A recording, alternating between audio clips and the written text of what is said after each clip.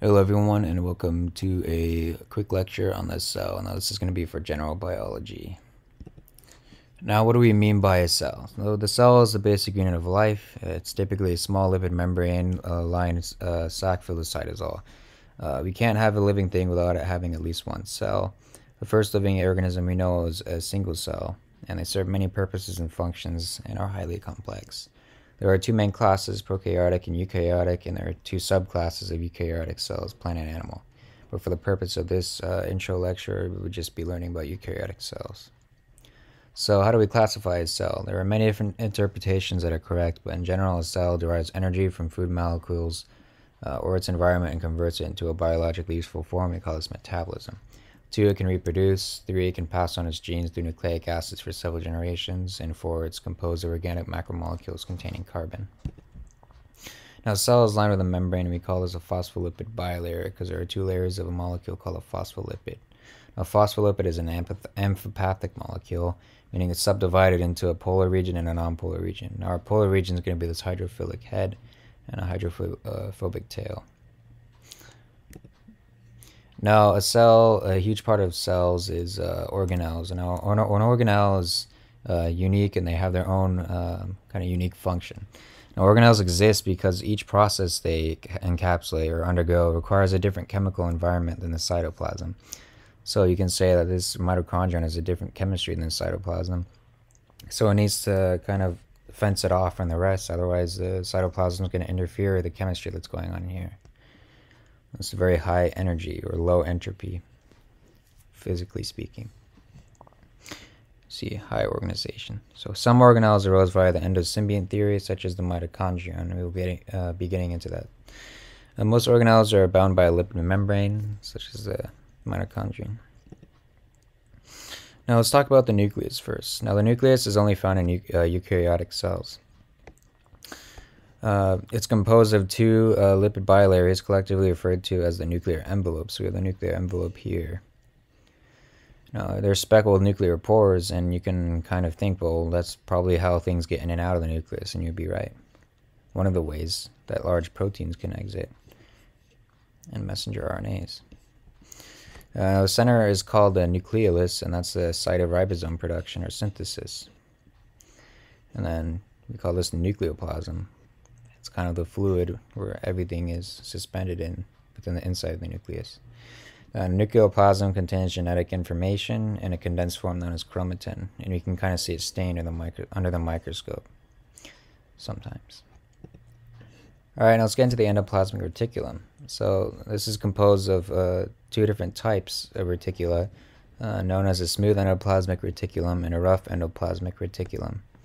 Now the rough ER, or endoplasmic reticulum, is speckled with bound ribosomes, and they create extracellular proteins, and we'll learn about different types of endo and exocytosis, which can help you understand this in the future.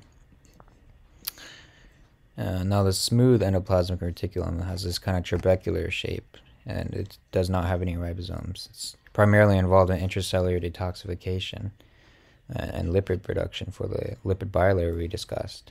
It surrounds the nucleus, and it's often continuous with it as well. So it's involved with the nucleus. Now the Golgi apparatus, we'll talk about next. It's kind of this highly stacked and folded structure in the cell. It's composed of primarily phospholipid bilayers. It's a structure with many folds, and it serves to modify proteins, adding different functional R groups onto them before leaving the cell. And at the time this video comes out, I should have a video on R groups or functional groups, important for biology.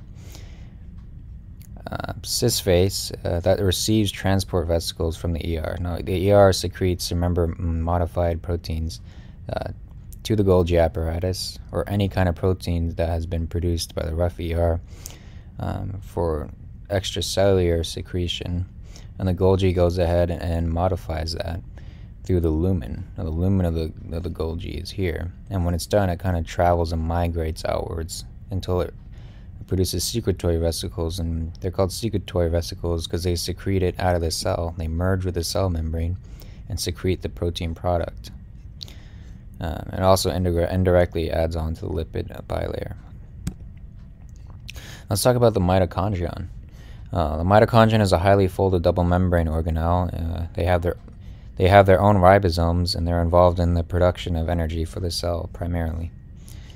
They reproduce independently of the cell, and they're thought to have arisen from the endosymbiont theory because of such. Now, the lumen of the outer membrane, which is right here, is called the intermembrane space. And the lumen of the inner membrane is known as the mitochondrial matrix. And the spaces in between the folds are called cristae. So right here you have cristae. And they have their own ribosomes here. They're not identical to eukaryotic ribosomes. All right, now the centrosome is it's kind of a fibrous structure composed of two centrioles, and they produce microtubules, which are a type of protein dimer for the cell involved in the cytoskeleton, which we'll talk about later. They're involved in cell division, so mitosis and meiosis. They serve as kind of the two ends, the poles.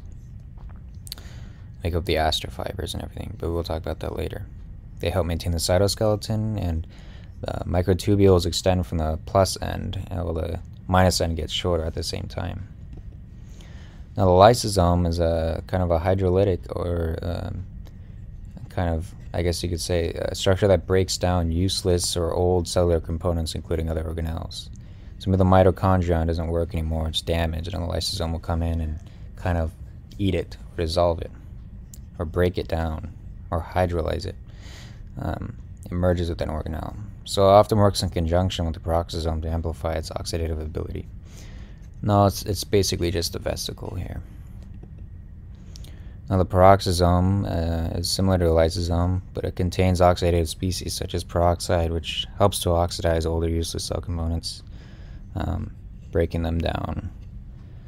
It often contains crystals within the lumen that you can see under the microscope. They contain the enzyme catalase, which helps to catalyze excess peroxide, which can be harmful to the cell, that yields water and oxygen gas. That's why when you pour hydrogen peroxide in blood, it kind of bubbles up.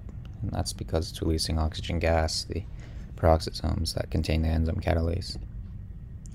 Now lastly, we have the ribosome. This is composed of two subunits, the large subunit and the small subunit. So we have the large here and the small subunit. It's involved in the formation of peptides, the translation of messenger RNA, so it runs through here, and then we have the peptide. We have the free ribosomes that are scattered throughout the cytosol, and they produce proteins for the actual cell. Remember, we talked about bound ribosomes. They're bound to the rough ER, and they produce extracellular proteins, which are secreted through exocytosis. I want to talk shortly about the fluid mosaic model, and we'll talk about these different types of proteins later, but remember, this is the phospholipid bilayer, and they have proteins within the membrane. It's not just the membrane. We have proteins within the membrane that do different things. They allow different things to come in and out. We'll talk about diffusion later, and transport. Now the endosymbiont theory, lastly, I wanted to talk about how mitochondrion and the endoplasmic reticulum arose. This theorizes that many membrane-bound organelles arose by phagocytosis of a prokaryote, or enfoldings of the membrane. And this kind of explains why the mitochondrial nucleus has a double membrane. It also explains why the mitochondria have their own ribosomes and their ability to reproduce independently.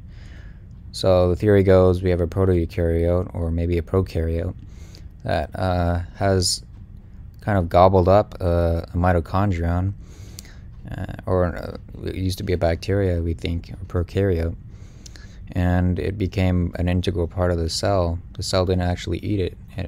The cell realized, well, it can produce energy for us in very large concentrations, a really densely packed energy source. So it might be beneficial. So we call that mutualism. Now the endoplasmic reticulum, we used to have like maybe enfoldings of the prokaryotic membrane to increase surface area, and we kind of had that as an integral part. So maybe another cell digested one that had enfoldings of the plasma membrane, and that became an integral part of the cell. And when you think about it, that explains why the nucleus has two membranes. Well, because to digest or engulf something, you have your own membrane surround it's another membrane, and that stays there when it comes in. So it has two membranes, and we can think, well, that's why there's two membranes of a mitochondrion.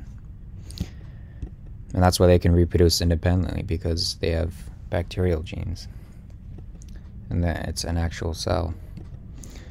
may not be alive anymore, but we can see many pieces of evidence that say it used to be a cell. Well, that was pretty much it for an intro to cells, and I really hope this helped you a little bit. And we will be talking about all the important parts or important processes that go on that will help you understand how all this stuff ties together. And that's the whole kind of premise of the first part of general biology, is understanding how all the parts of the cell communicate with each other. I will see you guys in the next one. Thank you. Goodbye.